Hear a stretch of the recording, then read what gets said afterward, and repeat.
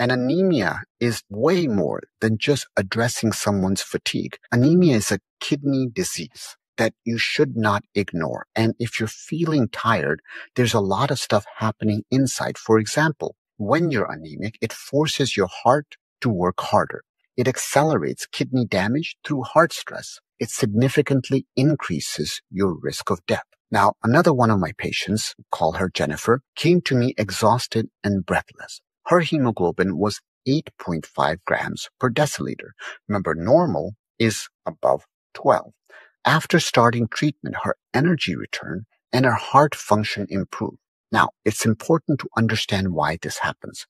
Remember, we've talked about this in the past, that healthy kidneys, they produce a hormone called erythropoietin. This signals bone marrow to make red blood cells. And as kidney function declines, this production drops. And that leads to fewer red blood cells and anemia.